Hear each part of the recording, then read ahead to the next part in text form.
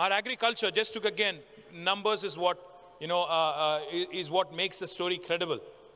Back in 2014, the paddy production and procurement from Telangana was 68 lakh metric tons. As of last year's summer, the paddy production and procurement from Telangana is 3.5 crore tons. Agriculture has expanded by more than 119%. Industry has grown rapidly. Most of you are very familiar with TSI Pass. In fact, all the women entrepreneurs here, especially FLO, when they had approached us and when they had asked us, could we create something together, Telangana government and FLO, could we do something unique for women entrepreneurs? We readily accepted, myself, Jayesh, Narsimha Reddy, all of us. We jumped at the offer and we said, we will do everything we can to support. And as Shubhra pointed out, we not only have given out the land at a very discounted price, of course, we also have ensured that all the women entrepreneurs have received all the support that they have required to set up their units. But it's just the beginning. In fact, I know the ambition is larger. The appetite is larger. I've been asked many a times that we need to do more and you need more space. In fact, your president, Shubhra, just told me that she herself does not have a unit there and therefore she needs more space. But I do have a request for the women entrepreneurs here. Let's start thinking beyond Hyderabad. Let's start thinking outside of Hyderabad. I know you all live in Hyderabad. We all love Hyderabad.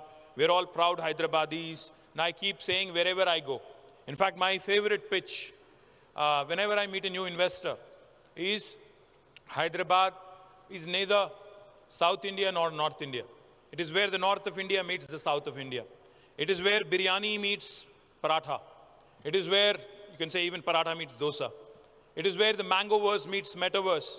It is where data sciences meets life sciences. It is the point of confluence of so many things that are brilliant.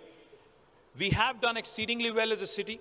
In fact, Mercer, an international agency that rates all the cities on livability index, has consistently rated Hyderabad over the last 5 years as the best city among Indian cities on livability index for 5 years in a row, from 2015 until 2020. And since 2020, of course, they've stopped giving out rankings post-COVID.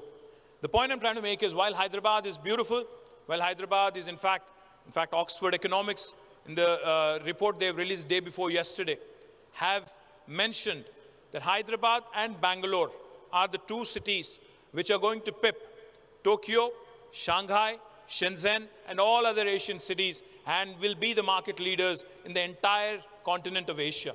So that is the capability of Hyderabad today.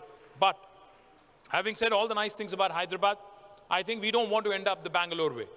We don't want to see our infrastructure crumbling. In the last 8.5 years, you all know the kind of work that has been done with respect to infrastructure addition and improvements. We have constructed a number of flyovers, a lot of underpasses, a lot of other infrastructure projects, a lot of link roads, and a lot of road maintenance that has happened. But I still see the number of cars and traffic growing more and more, especially after COVID. Therefore, I urge all of you, let's start thinking beyond Hyderabad, because as a state, if you look at us, Hyderabad is so central. Any nook and corner of Telangana is hardly 2.5 to 3 hours away. So when you are planning your next industrial unit, because of the rural livelihood mission of Telangana government, 5 revolutions are going to unfold right in front of you. We are trying to usher in 5 revolutions. One, the green revolution that I just mentioned. Our irrigation special chief secretary is here. We have constructed the world's largest lift irrigation project. You know, we take a lot of pride in quoting what others have done across the world. We talk about 3 gorges and other things. But did you know that the world's largest lift irrigation project is actually in our state, Telangana, and it has been completed in a record time of only 4 years, 48 months flat. It is an engineering marvel. For those of you who have not seen it, I request Shubhra, Sonali and others to actually lead a team of FLO delegates to go visit this beautiful project where we literally lift a river from 60 meters above sea level all the way to 618 meters above sea level through a multi-stage lift irrigation system. It is an engineering marvel that is worth a visit, that is worth spreading the word.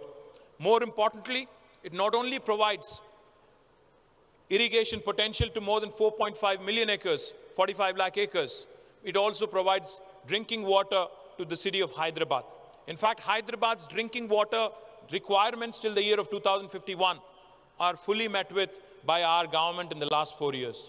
The point I'm trying to make is, with this kind of additional potential that has been created, with this kind of agriculture produce that is coming our way, food processing is a sector that is really going to take off in a big way in Telangana. We have earmarked 10,000 acres of land under the special food processing zone policy of Government of Telangana. And I'm sure you all know that 1/3 of these plots will be earmarked for women entrepreneurs. So you're more than happy to reach out to Jayesh Ranjan and my TSIC team.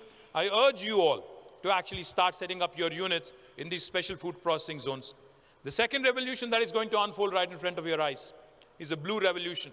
Today I'm proud, I stand here proudly and claim that Government of India has recognized us as the state which is #1 today on inland fisheries. Today, our state has more than 46,000 lakes and tanks which have been rejuvenated, new reservoirs that have been created, offering you immense potential to start exporting aqua, food to other parts of the world. In fact, some large multinational companies are already setting up their factories and their processing units here, and they will be 100% export oriented. Tilapia fish, which is predominantly consumed in the continent of United States, in fact will be shipped out of mid-Maner in my district, Sirsila, and there is a large company called Fishin which is investing nearly 1,000 crores in this one unit alone. So the potential to invest in aquaculture, the potential